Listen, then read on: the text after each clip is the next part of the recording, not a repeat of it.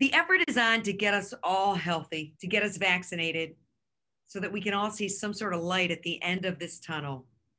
Talking today to Dr. Karen Kennedy of Mercy Health, works in family medicine. Hello, Dr. Kennedy. Hello, Lila, how are you? Thank you so much for talking to us today. Tell me, first of all, have you been vaccinated? I have not been vaccinated yet, but not because I don't want the vaccine. I have been looking to see how the side effects to the vaccine have gone, because usually in my case, Dr. Karen Kennedy, not for everyone else, in my case, a lot of times I get really strange reactions to different things, medications, vaccines, that kind of thing. I'm not opposed to the vaccine. I'm almost ready to get it. I'm going to sign up soon. But I just wanted to make sure what the side effects were for people like me. And I've gotten more information on that since I'm a doctor, and it's helped me out a lot too. So it's nothing horrible, and I'm ready to get the vaccine. And as long as you've delved into that and you're looking at side effects, who needs to be a little more cautious? Especially people who have had reactions, and especially if you've had an anaphylactic reaction, meaning that your throat closed up, you got a really big rash, you got huge swelling, reactions, that kind of thing. Now, that doesn't mean that you can't have the vaccine. It just means that maybe you should ask some more questions of your provider to see whether or not you need to be watched a little bit more when you're getting your vaccine for COVID. For example, usually we watch people for 15 minutes after they get the vaccine. For people who have reactions, we'll watch them for 30 minutes because sometimes it'll take a little longer for them to develop a reaction. We haven't lost anyone, but just make sure that if you do have these kind of reactions, to make sure you tell someone, and then we know what to do for you. So it's good to speak to a doctor who's overly cautious, because there are people who are overly concerned. But what would you say to the general citizen who's in pretty good health about the vaccine? The vaccine, like all the other vaccines that you've heard of, the ones that children get, the ones that we get for pneumonia, for example, are used to help and prevent disease. I'm not teaching you anything you probably don't know, but vaccines are not inherently harmful. We're not giving this to harm you. We're giving this to help and prevent something from spreading and causing more of an issue. In this pandemic, the vaccine has been developed a lot quicker than usual because this is an emergency, worldwide emergency. This isn't just something in one state. So things are being done a little bit differently than people are used to. So I can understand if there's a little bit of hesitation with wanting to get the vaccine. But for people who usually do fine with vaccines and have received them before, even if you haven't, but especially those people who have, I would encourage, and the medical community would encourage you to please do this. Many people may have heard about something called herd immunity, H-E-R-D, immunity. What that is that if there's a certain amount of people in a certain, country, say the United States, if we get a certain amount of people vaccinated against this particular virus, it drastically decreases the damage that it does to anyone else, including yourself. But you have to get up to a certain number of people that are vaccinated against this vaccine. So if we have a lot of people that are suspect or just don't want to get it, or they don't believe COVID is really a thing, then it becomes more difficult to control this virus in particular. So I would say to do your due diligence, ask the questions that you want if you have questions, ask of trusted providers. Ask it of the medical community, such as the CDC, which I've mentioned before, right? Because everyone's on Twitter and Facebook, and we're all trying to look for information, but go to the key people that really should be giving you the information, and then make a decision for yourself. We in the medical community have seen a lot with this virus. People are dying of this virus. They're getting side effects from the virus. Even if they get COVID afterwards, they have all of these other symptoms afterwards. So don't think, hey, I'll just get it and that'll be fine. Please, we do implore that people do get the vaccine and help out everyone around them as well. Within several minority communities, including African American, Latino, Native American, there is some understandable skepticism. And skepticism not only about the vaccine, but about following what the government tells us to do. Mm-hmm. What do you say to those people to reassure them that this vaccine is not only effective, but necessary? I can understand why they may feel that way. For example, for anyone who hasn't heard about it, back before I was born, and even into when I was born, which I can't believe, they were in the medical community conducting studies on African Americans who had syphilis. They already had a cure for syphilis, but they were just watching it to see what it would do if it just went untreated. And that wasn't right. That wasn't correct. And it harmed many people. And that was called the Tuskegee experiment. I believe it ended sometime in the early 70s. I can't believe, every time I tell this, I can't believe that that happened even when I was alive. And it's not funny, I'm smiling because I'm just shocked that they would do that. But various things of that kind of nature where a certain class of human being just isn't really seen as being that important to really give them something that's already, for the rest of the country.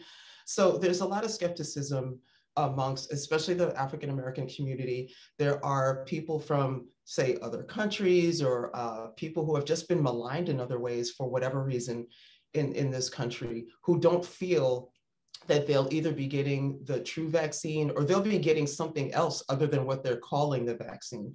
So what I would say to them is, well, let's see, there are many things I can say. One is that everyone on the planet, I think even in Antarctica and the North Pole, has been affected by COVID. We all have tried to develop a vaccine to help everyone that we can.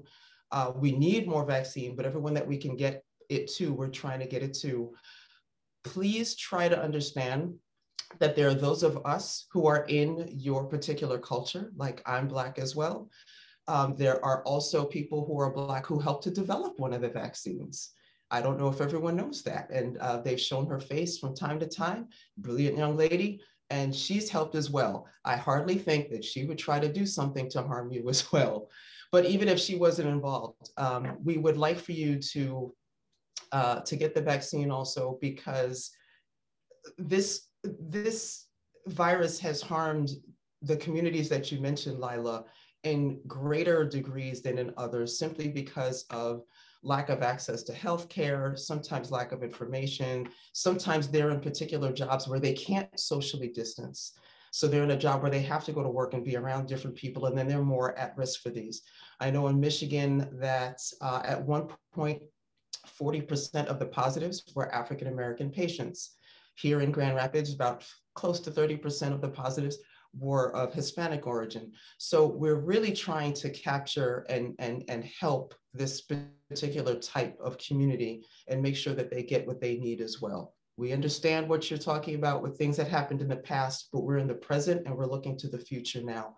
We have to move forward, and we really implore you to get the vaccine. Let's talk family. When you're speaking to your own parents, aunts, uncles, sisters, brothers, what are you telling them about COVID and about the vaccine? So good question. So I tell them the same thing that I tell my patients. Please don't think that I tell them anything different. I try to teach everything to my patients the way I would teach my parents and friends and family as well. But I understand the question. COVID is, I'll start off by saying, way worse than the flu, because it's deadlier than the flu. That's the first thing I'll say, because I think that there's a notion that, hey, well, we'll just get it and we'll be fine, and we'll just move on. Or, I don't get the flu shot because it gives me the flu, so I'm not going to get the COVID shot because it's going to give me COVID. So no, that's incorrect. Even with the flu, this is a killed, the flu virus is a killed virus. It's not something that's a live virus that's going to give you anything. The same thing with the COVID vaccine. It's a different type of vaccine. It's not a killed virus. It's what's called an mRNA virus. The M is messenger. It's kind of like the mailman giving you, giving you letters. The mailman isn't harming you. They're giving you the letter so that you can get information and protect yourself. You could look at it that way. So that's what I tell my patients and my family. My mom is wonderful. She's of geriatric age. She is in the phase that they are giving vaccines to now. So she's asked me questions. My brother, who's with her, has asked some questions also as to whether or not she should get it. Which vaccine should we get? Should we wait to get it from our doctor, or should we get it right now? Those kind of questions. I tell them to, number one, do your due diligence and also do your reading. Try to contact people like me who have information. And two, Once you get that information, if you still have hesitation, try to find someone that addresses that hesitation. There will be people that still won't get the vaccine for whatever reason. Hopefully those are outliers. Can't force anyone to get it, but you're helping not only yourself, but those around you. If you don't get the vaccine, and that's the big deal, right? Everyone wants to help the world. And, if you ask them questions about if they care about their fellow man, they'll say that they do, but this is how you do it. You get the vaccine to decrease the risk of getting it in yourself. And if you do get it, you decrease the risk of actually getting bad symptoms as well. So this is what I'm telling my family and my friends and those around me. What do you think about this pandemic, what we've been through in the nearly a year, how these 12 months have been? What goes through your head and your heart? It's psycho. Okay, that's the word I'm using. It is mega ultra psycho. I was a resident in family medicine back when 9/11 happened, and I was in New Jersey, and I'm from New York, right? So we're like an hour from New York.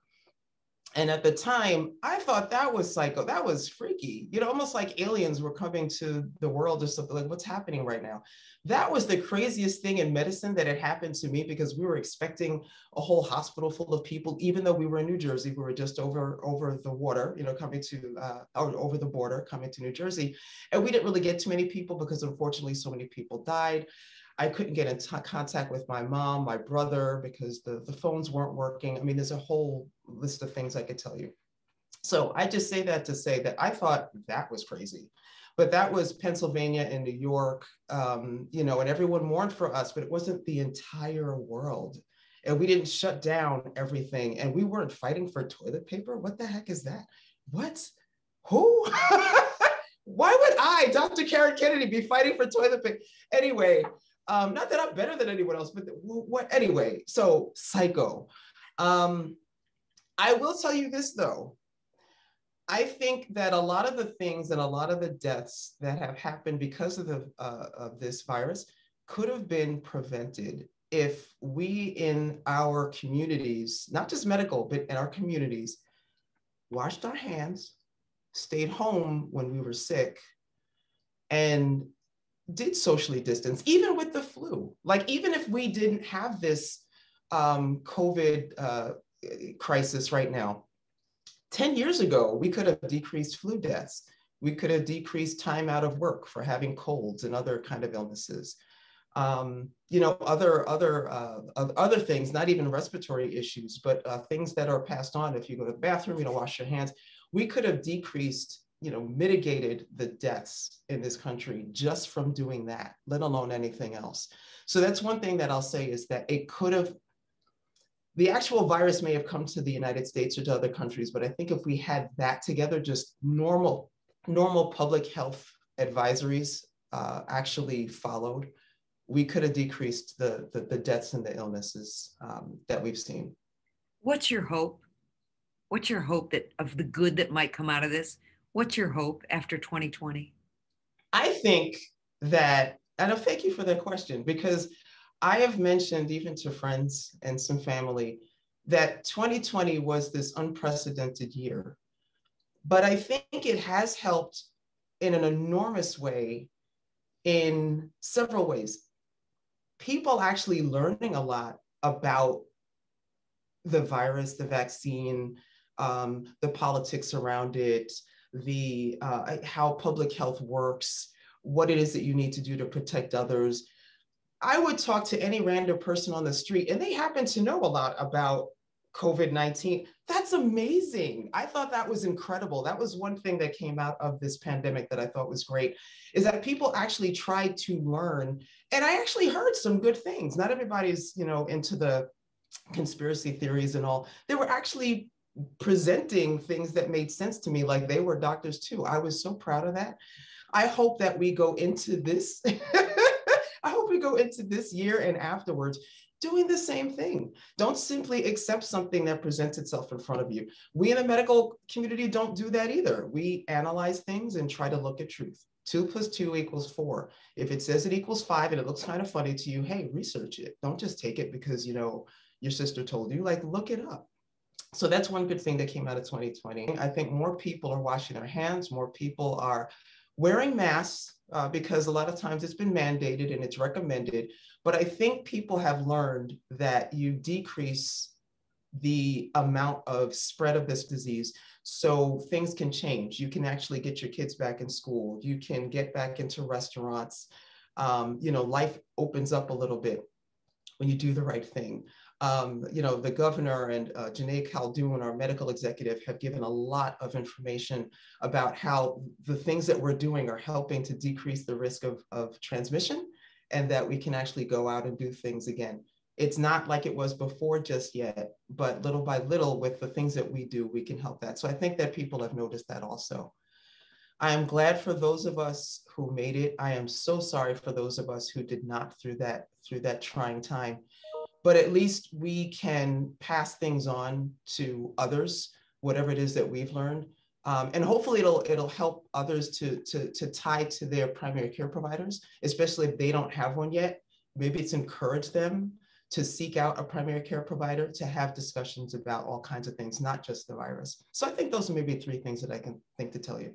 If there's one thing that people can learn from this in terms of their own health, what would that really smart message be? Stay educated and pay attention to the correct sources for that education. I say that because I'm not just speaking as a doctor in the medical field. I'm talking about anything, about food, about building, about the arts, that kind of thing. Educate yourself, ask questions, and don't accept things as quickly as we used to in the past. Pay attention to trusted advisors, trusted entities. In this case, it would be, I mentioned the CDC or the National Institutes of Health or your state health organizations, that kind of thing. But if it's other things as well in life, try to pay attention to those instead of just willy-nilly believing what people say or what you want to believe. It can harm others, and it's just not right. Do the right thing. And the importance of having that quarterback for your own health, that primary care physician. Yes. Send that message, please. Yes. So your primary care provider, we are called primary care providers because we're like the frontline providers that help to get you to other providers as well, if you need them. And we are very much into preventative health. We don't like to wait for things to happen. We don't want to wait for you to have a heart attack before you come to us. On TV, that's sexy TV. We like the boring TV where everyone gets vaccinated and everyone doesn't have a heart attack and they actually eat properly and their diabetes is wonderful. We like boring TV. So be mindful of the fact that there are those out there that are championing things for you and are on your side.